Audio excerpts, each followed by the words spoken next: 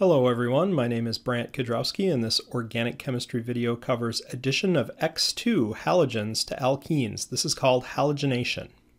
This slide covers an overview of alkene halogenation. That's the addition of Cl2 and Br2 to CC double bonds, which proceeds with anti-addition. Here's a representative alkene, cyclohexene, reacting with X2, a halogen, where X is equal to chlorine or bromine. The thing to know about bromine and chlorine is that these are electron-poor molecules. The chlorine and the bromine are both electronegative species, so this molecule, X2, really wants to gain electrons. The other thing about these molecules is they have weak XX bonds, and both of those are going to play a role. In the first step, a halonium ion forms. That proceeds as follows. The halogen approaches the carbon-carbon double bond and forms this transition state where the blue dotted lines indicate the positions where new sigma bonds are going to be forming. It's going to form a three-membered ring. There's three pairs of electrons that move in this process, and the first thing that happens is the alkene reaches out and attacks the halogen molecule.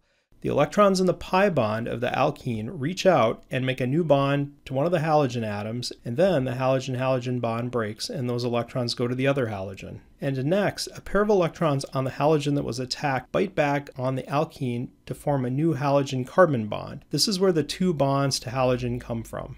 The intermediate then is something called a halonium ion, which has a three-membered ring with a halogen in it. The halogen here is shown as X. It has two lone pairs and a formal plus charge. There's also a counterion, X-, that forms in the process, and that's going to be important later as a nucleophile that comes in and attacks the halonium ion.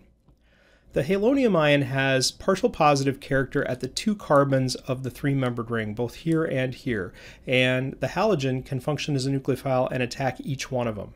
Backside attack by either chloride or bromide in the second step gives antiproducts. An inversion of configuration occurs at the carbon being attacked. This is SN2-like behavior.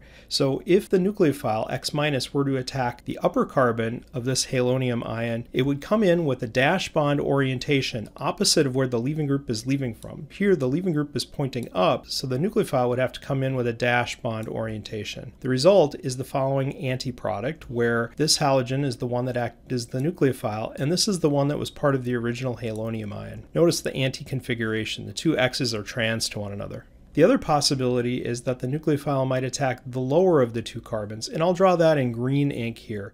It comes in with a dash bond orientation opposite of the leaving group in this case, which has wedges. And the result there is we get this stereoisomer product, which is also an antiproduct. These two species are stereoisomers of each other. These are a pair of enantiomers. This slide has a couple of examples of halogenation reactions from a different perspective. These are going to show the halonium ion in the plane of the screen. In the upper example, we've got cis-2-butene reacting with bromine. For perspective, I'm going to rotate the 2-butene on its side to show it from the edge perspective. When the double bond reacts with the bromine, it forms a new bond to one of the bromines. The bromine-bromine bond breaks, and then a pair of electrons on the bromine that was attacked bite back on the carbon-carbon double bond to form the second bond of the three-membered ring. That gives this species, which is called a bromonium ion. It has the bromine in the three-membered ring, and there's a Br-. That Br- will function as a nucleophile in the second step, which involves attack at either one of the two bromonium carbons. That carbon has partial positive character, and that carbon has partial positive character, and they're both subject to attack by Br-. If Br- attacks the left carbon, I'll show that in blue ink, that gives the following anti-dibromide product. Here, Br- comes in from the backside, which is the lower part of the screen, and the leaving group leaves as it breaks here. That gives this product. Notice that the stereochemistry is conserved in the process. This is a cis-alkene that we're starting with, and the two methyl groups, they maintain that stereochemical arrangement. Now let's consider what happens if the Br- were to attack the right carbon. I'll indicate that in green ink. It comes in from the backside opposite of where the leaving group is leaving from, and that gives the following dibromide product, which is a stereoisomer of the other. These two are a pair of enantiomers.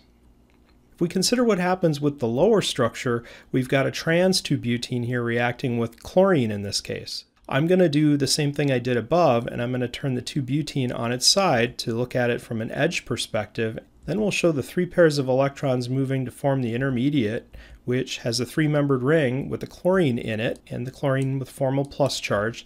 This is called a chloronium ion, and in this case it happens to be chiral.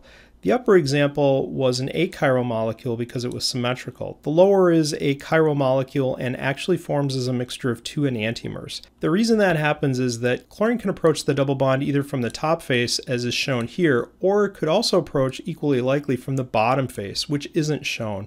The two chloronium ions lead to the same pair of products, so I'm only going to show one. If the chloronium ion is attacked by Cl- at the left carbon, I'll draw that in blue ink, that gives the following dichloride product, which is again an antiproduct. The other possibility is that chloride could attack the right carbon of the chloronium ion. I'll draw that in green ink, and that gives this product on the right. In this case, the product on the left and the product on the right are identical because it's an achiral molecule. That's different than what happened above, where we had a chiral product. This next slide is going to concentrate on predicting halogenation products. Here's an example where we'll outline a step-by-step procedure to help you get the products. We'll start with this alkene and bromine. The first thing you should do is pick one group on each CC double bond carbon to leave in the plane. I'm going to highlight this species with some yellow highlight to indicate that these are the carbons that I'm going to keep in the plane of the screen. And I'll just draw those where these are the carbons that are shown in the highlight over on the left. Then, for reference, I'm going to sketch in two of the carbons in bold here and transfer those highlights over here to the product I'm drawing, just to make sure you're aware of which carbons are which. Then in the next step, you should draw a wedged X on one of the CC double bond carbons and make the other group there a dash. On the left carbon of the CC double bond, I'm going to place the bromine on a wedged bond attached to this carbon. So this carbon is going to get a wedged bromine, and then the other group, the methyl group, is going to be dashed. I'll draw that in, so we have the wedged bromine on that carbon and a dashed methyl group.